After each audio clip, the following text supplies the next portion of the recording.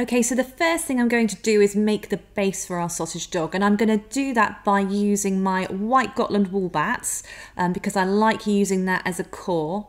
And I'm just going to tear a strip off and I'm going to just make myself a tube. And I'm not overly concerned at the moment what size that tube's going to be because I'm going to base everything else off of the size of this tube. So it's 11 inches by 3 inches if you want to follow along and make this with me. And I'm going to start off by just tucking all those ends in and then just folding it over into a tight tubular shape. And just want to hold everything really firmly with my left hand, and then I'm just pulling the slack with my right hand to get it nice and tightly folded round into kind of like a Swiss roll kind of shape. Then I'm going to take my medium twisted needles and I'm just going to anchor everything down so it can't unravel. And get it all secured into place. And once that's all secured, I'm then just going to start felting that into my sausage shape, my tubular shape. So I'm going to make this like a large seed shape, and then I can add and sculpt from there once I've got that basic shape. So I'm just rolling with my hand and then I'm just turning that sausage shape and then felting, so I'm getting a nice even felt around it. And then I'm just pushing those fluffy end bits in there. So it's still going to be slightly narrower towards the ends of this tubular shape, like a seed. But I'm just going to felt those fluffy ends in, and I'm looking to get it so that it's a medium firmness. So I want it to be relatively firm, but not too firm, because I still want to have that ability to felt it a bit more later on and get that shape into it, especially when it comes to felting things in like thighs and sort of the shape around the belly. So just roll it with my hands just to kind of get the slackness all kind of dissipated evenly around the ball. Apologies, the cylinder. And then just continuing to felt everything so I'm getting a nice even felt around it. Just keep turning that and then just keep rolling with your hands as well.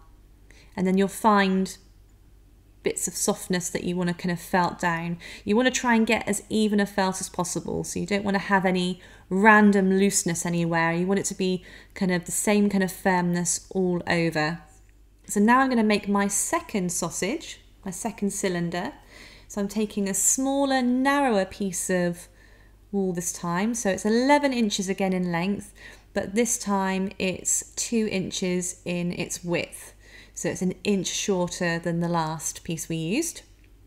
And I'm going to roll this again into another Swiss roll. So again, just wrapping your wool nice and tightly so it's wrapped nice and firmly round. Ensuring that you're kind of holding all the slackness and keeping it nice and firm with your dominant hand and then rolling it with your non-dominant hand. So once I've got those ends down, I'm just going to secure that wool into place so it can't unravel anywhere. So still using my medium needles, and I'm going to do the same thing that I did a moment ago with the larger sausage. And just felting that end in. I'm not going to bother felting the other end this time. I'm going to leave that loose because I'm going to use that to attach this piece to our other piece, as you can see here.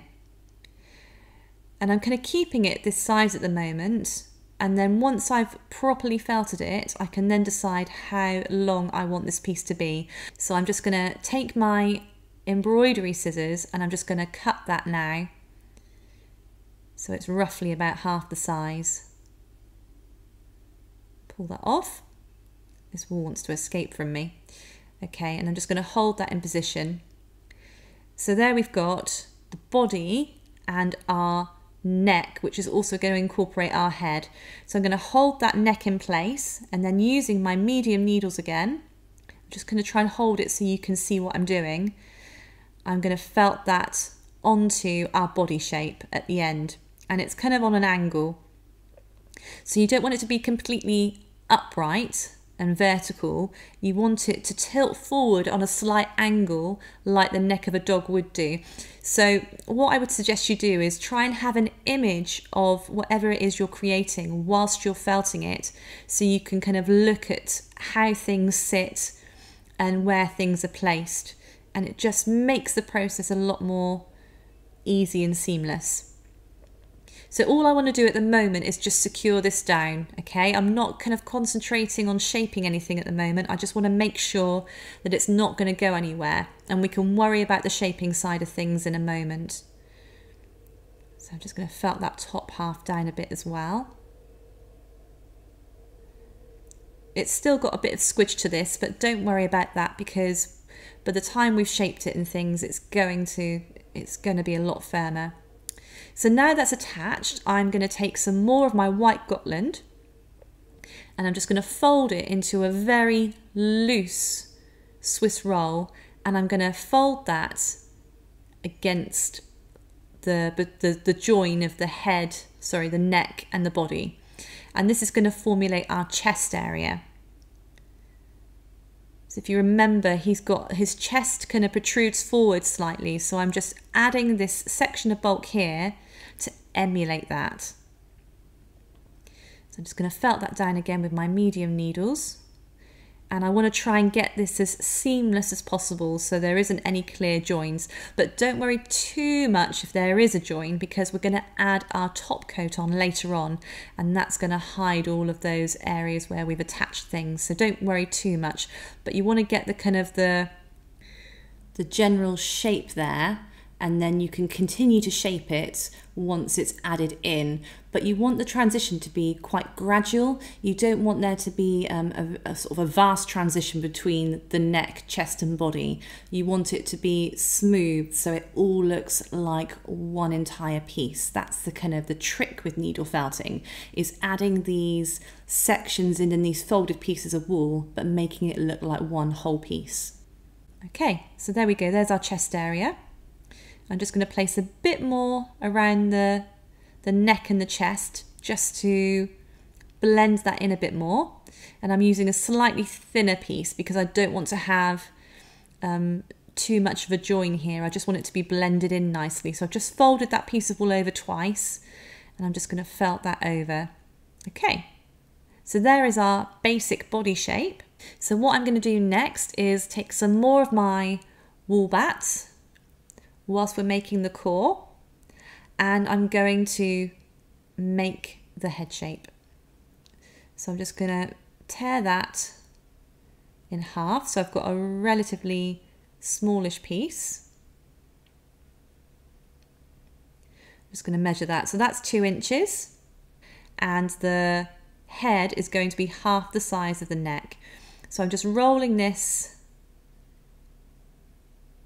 into another Swiss roll shape, getting it nice and tight, and then I'm just going to anchor that down into position with my needles. Just concentrate on that kind of soft bit there and get that nice and tightly felted. I'm just going to take my time, and I'm trying to get that more of a pointed end for the snout and the nose end of our head. But just continue to keep felting until you're happy with the firmness. And then I've got my embroidery scissors again. I'm just going to snip down the sides this time. I'm just going to splay that out so I've got something to attach my head to. I don't want it to be too long.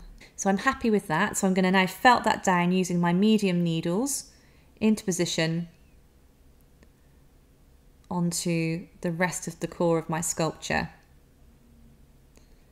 And again, you just want to make sure that it's on there. So don't worry too much about shaping at the moment. You just want to get it secured into place. So he looks a bit like he could be some kind of deformed duck at the moment, but don't worry, he's taking form. So I'm going to take some more wool, and I'm going to make the top of his head now, because we need somewhere for his eyes to go. So I'm just kind of rolling myself a kind of a squashed ball now. Just pull away that excess. I don't want it to be too large. And I'm just going to fold that over, and I'm going to secure that down. So we want it to be like a rounded, squashed ball here. So I'm just going to shape this and get it to the rough shape that I'm looking for. Again, I want it to be a medium firmness because I want to have that flexibility to then sculpt and add additional features on later on throughout the tutorial. So I'm just testing it and just seeing how firm it is, and I'm using my nails to protect my fingers from the needles. So I'm holding that down with my nails and I'm just felting and then giving it a little squidge. I'm going to roll that between my hands just so I can find any potential looseness that might be in the ball still. So it's still quite squashy at the moment, but that's okay. I don't mind that. It helps me to felt it on. And I'm going to place that, I'm going to felt that onto the top of the head, about there. So it's going to be a bit tricky trying to show you now, but I'm going to hold this down. This is when I become all fingers and thumbs. So hold this down against the mat and I'm just going to felt that very carefully around the peripherals onto the top of my dog's head. Just keep going until again it's all nicely secured into place. So I think that's looking pretty good. I'm just going to continue to kind of felt around the peripherals. I'm felting through the middle as well, but again concentrating more on the outer edges of the piece. Okay, so there we go. So that's the next piece. So I'm just going to add another piece of batting over the top. And this is just to start getting rid of some of those joins so that when we add our brown wool later, you've got this really seamless look. So that's the only reason I'm doing this. And it just adds a bit more bulk as well to the head of our dog. And this is just the core at the moment, so it doesn't need to be particularly neat in its finish. There we go. And now he's starting to look like a sausage dog. Perfect. So now I'm going to start adding this lovely brown Corriedale wool. It's kind of like a medium brown colour, and rather than using the technique we used with the pig earlier, because this is really lofty and I'm not too worried about the needle mark showing through because it's got that lovely thick quality to it, I think it's something like a 28 micron. I'm just going to go in with my fine needles and felt pieces directly onto the core of my sculpture. So I'm just using my needles again to felt down the second piece on its underside. And it's quite satisfying when you're doing this because you can really see him starting to take shape. I'm just making sure that I'm getting all of those bits of white covered over now, so you can't see any white areas.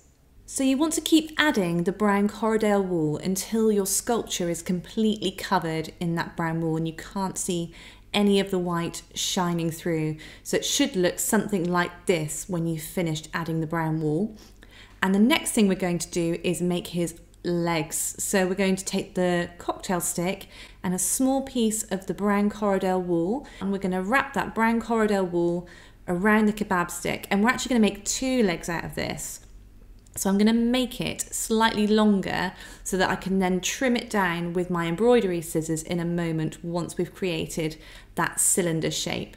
So I'm just twisting my brown Corriedale wool around the kebab stick until I get to a stage where I'm happy with the thickness of it. And I'm just going to anchor that down into place before I remove the stick, get those little tiny ends felted down. And then we can work on shaping it a bit more once we've removed the stick. So just take your stick out. And remember, when you're felting it with the stick inside, to just felt around the sides, don't felt straight down the middle. And now that that's removed, I can felt this properly into the shape that I want. So I'm just using my fine needles again, my fine twisted needles in my pen, and just getting everything nice and firm. We want the legs to be firm because we want our dog to be able to stand up. So we just want to get a good firm felt on this. So I'm just giving it a roll so we can get the wool evenly distributed around the cylinder, and then felting it again. And then we want to just work on felting in those ends as well, Just giving it another roll with my fingers, and you can actually lengthen the piece by rolling it too. If you've got a piece that's a bit too short, just give it a roll with your fingers and you'll find that it does naturally lengthen as the fibres kind of manipulate themselves downwards. So just keep moving the piece like a piece of dough so it doesn't stick to the mat. Giving it another roll and a feel just to see if there's any looseness, and then going back in again and then felting that looseness away. So that's pretty good. So I'm just going to trim that in half now. So I'm just going to check those. Okay, they're going to be too long at the moment, but that's fine. Let's go on to make the second pair. So now I've got my legs, and what I'm going to do is I'm just going to trim them a bit more. So they're probably about 2 centimeters roughly in length. But if you're following along with me in this tutorial, then obviously you can make your legs as long as you want in relation to the body size that you've already created. Your body might be a bit smaller or a bit larger than my body. So just gauge your size by checking out against your body, but also comparing it to images as well, so you can get the right kind of look. So I've got my dog body in place, and I'm just going to now have a look and see where I want to place my legs. So I'm just going to hold that in place, and I'm just going to slightly tack it down. It can be a bit tricky, this bit, because you're going to try to hold lots of things at the same time, and it can be a bit all fingers and thumbs, but just felt down with your, again, I'm using my fine needles, not my double medium twisted needles, because my fine needles are giving me the right amount of firmness to felt this down without it coming away, and my medium needles would be a bit too hard.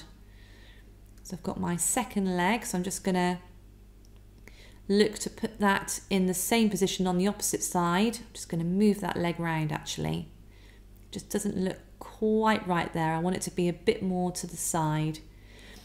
And that's the thing, when you're doing this, you don't have to felt it down and nail your colours to the mask straight away. Felt it down lightly so you can check it and look at it, and if it looks wrong, just take it off and start again. It's not a problem if you haven't felted it down too firmly. Okay, so I'm just checking that. I think that looks pretty good. I'm quite happy with that proportion there.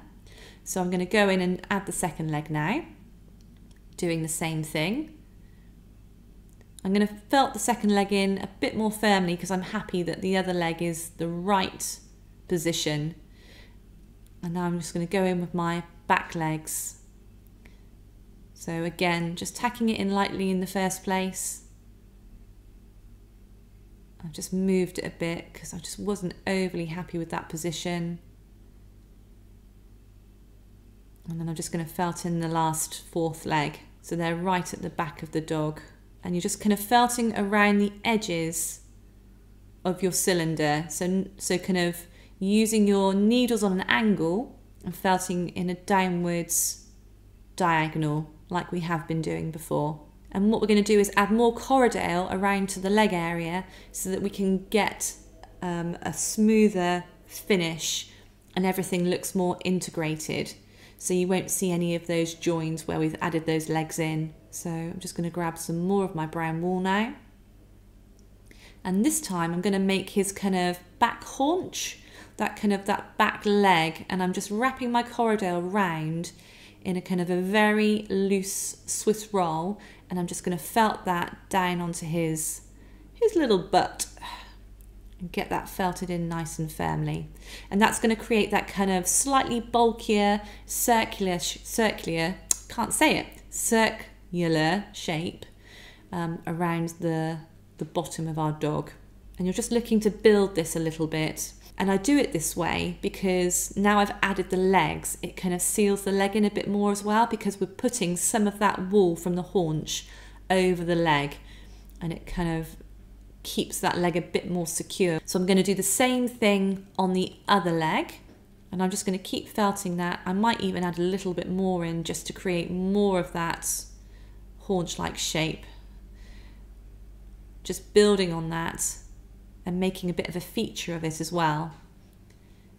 Because it's a real kind of, it's a dog, kind of a real dog thing to have that kind of slightly heavier set back end where they've got their bottom and their thighs. So I'm just building on that. And again, we're going to add more of our brown wool in smaller pieces around this. So it's all going to blend in nicely. It's not going to look uneven. So I'm just going to keep going until that's all felted down. And I'm just going to add some brown wool now in between the legs as well. And that's just going to integrate those pieces that I've just added a bit more. So just get that all neatly put into place. And then in a moment, I'm going to add some more of my brown Corriedale over the top, over the back of the dog as well, just to get all of those bits of bulk nice and smooth. What I want to do here is just create that shape, that kind of slight angled shape around his haunch as well. So we're really creating that kind of that thigh shape that we're looking for. So I'm just going to add in some small pieces of Corriedale to the front legs. And you would do this in most sculptures without an armature, is kind of add small pieces of wool over the top of limbs that you've added just to get those integrated in. And I'm just going to do the same now with the second front leg. Get that all nicely felted down. And you'll be able to see where you need to add extra wool. Like I can see that I need to add extra wool to the chest because there's a bit of white there. Unless of course you want to add a bit of white to that chest area. I can see that I need to add wool to the back because I need to cover over those bulky bits where I've added in the additional wool. I can see I need to add more brown wool to the top of the head as well. So you will see as you create your piece where you need to start adding a bit more of your finishing wool to get that nice smooth look to your creature. So I'm just going to add a relatively thick piece now, and I'm making it a bit thicker because that kind of bottom area's got some quite large sort of lumpy pieces where I've added in that bulk, and I just want to get that nice and smooth. The joins are quite sort of significant there. That's why I'm adding this bulkier piece so it can allow for those kind of larger joins so we can cover it up neatly and make it kind of blend in. I'm just feeding all that extra loose wool between the back legs and sort of under the belly. And once you've got a nice smooth shape and you're happy that everything's been covered and everything is nice and firm, we can start looking at adding in our facial features, so our nose and our eyes. Okay, and you can start to see where that shape around that haunch is being created, and I'm just concentrating a bit more around there, at kind of like felting round that area, so you're getting the roundness of the haunch, and then it kind of goes in slightly around the tummy. I just think it's a nice characteristic that we will pick up on when we sort of, or I certainly pick up on when I look at a dog, just to give him more of a doggy-like body. And I don't want it to be too basic. I want to make my dog simple, but not sort of, you know, so simple that it's literally just like a tube with 4 legs on it and a head. I want it to have a bit more shaping. And this can take a bit of time, but just do it gradually because you don't want to take it too far. You want to just kind of keep checking. So I'm just going to add that bit of wool to the chest there, get that nicely covered over, and then just sort of sweeping that extra chest wool around the leg area.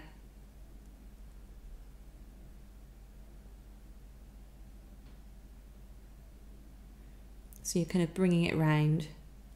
You can really see he's really starting to look like a dog now. But once those facial features get added, it will really transform him. And then I'm just going to make his tail. So once again, I'm back to my little cocktail stick, and I'm just going to wrap around another piece of the brown Corriedale. This time I'm going to make it a thinner cylinder, because I don't want his tail to be really bulky, because sausage dogs tend to have this kind of nice thin tail. So I don't want to take it too far. So I'm just going to twist that round until I get to a stage that I'm happy.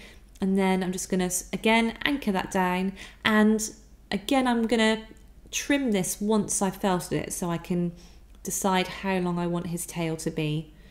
So I'm just carefully using my fine needles along the side and then just removing that cocktail stick from the centre and then giving that a felt down. And when you make something slightly thinner on a cocktail stick, you'll find that it doesn't hold its shape quite as easily.